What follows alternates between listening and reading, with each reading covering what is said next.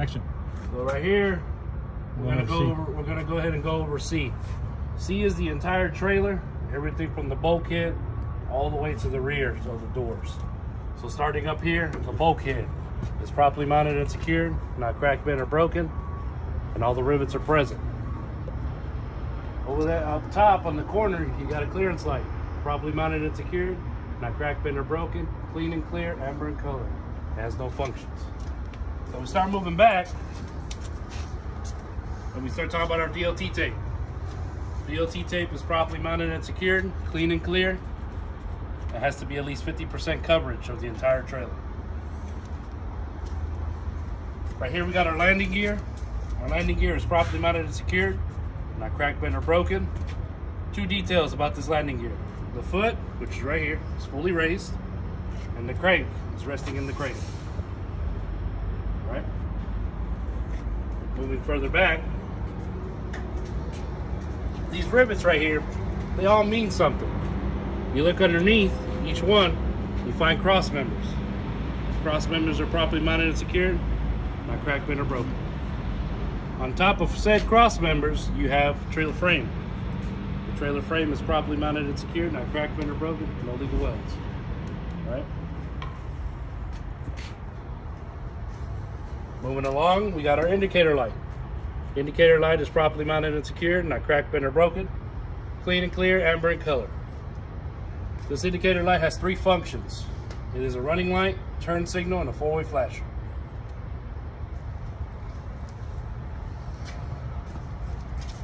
You see these air lines? We got to talk about them as well. These air lines are properly mounted and secured, no abrasions, bulges, or cuts, and they have proper clearance from the ground, so they're not dragging. Okay. So these airlines, they have that slack for a reason. This tandem axle right here, the set of axles is called the tandem axle. This tandem axle is meant to slide all the way back. Okay. So what holds this tandem axle in place, you have locking pins under here. Okay.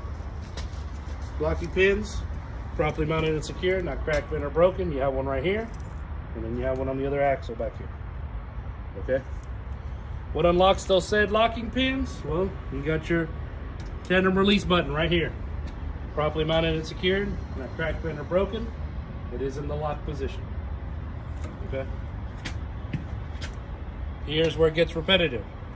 We go over again the suspension and the brakes. Suspension on the trailer is only 4 components. So those 4 components, we got our lone shock absorber here in the middle, properly mounted and secured, not cracked, bent, or broken, no leaks. Then we got our 2 airbags, one on this side, one on the other side. Properly mounted and secured, no abrasions, bulges, or cuts, no leaks. Behind here, in between the brake chamber and the tire, you got a torque arm and a torque arm mount. Both of those are properly mounted and secured, not cracked, bent, or broken. Okay, and those are the 4 components: the shock absorber, airbag, torque arm mount. All right. Then we'll move on to brakes. Brakes is the same as A and B. Brakes, right here you got your air lines, properly mounted and secured, no abrasions, bulges, or cuts, no leaks. Where do those air lines lead to? Brake chamber and clamp.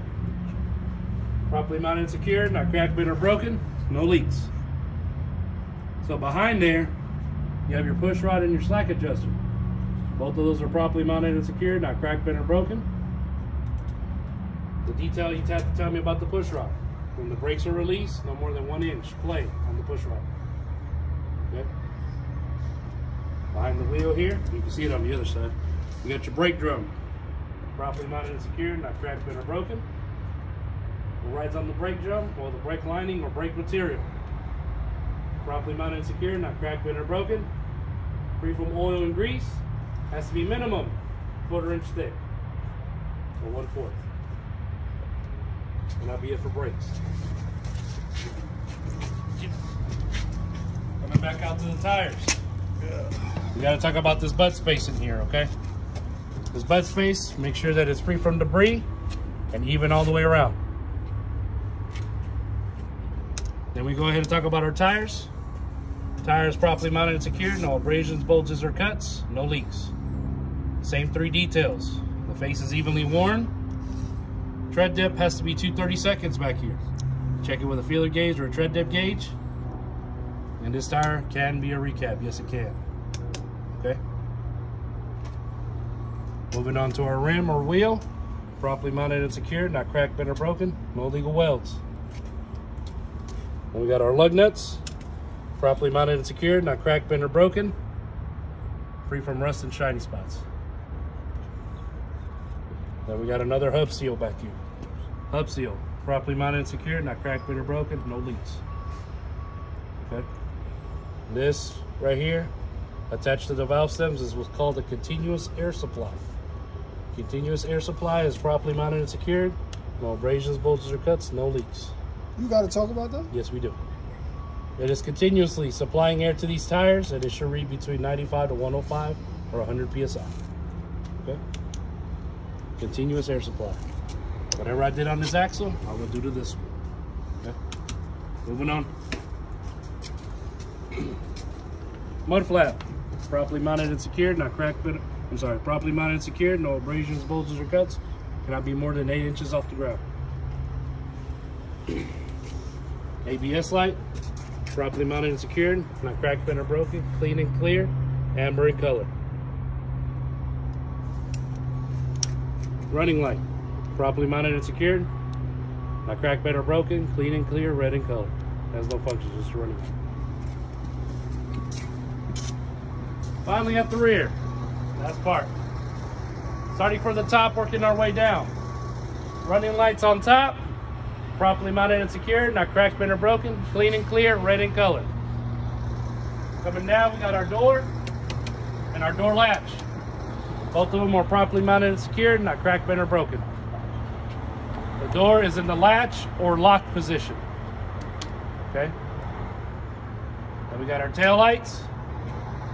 Properly mounted and secured, not cracked, bent, or broken. Clean and clear, red in color. Got 4 functions. It's a running light, turn signal, 4-way flasher, and a brake light. So got another light to talk about. License plate light. Properly mounted and secured, not cracked, bent, or broken. Clean and clear. And last but not least, we got our DOT bumper. DOT bumper is properly mounted and secured, not cracked, bent, or broken, and it has to be 100% coverage. It's a DOT ticket. Not being foreseen.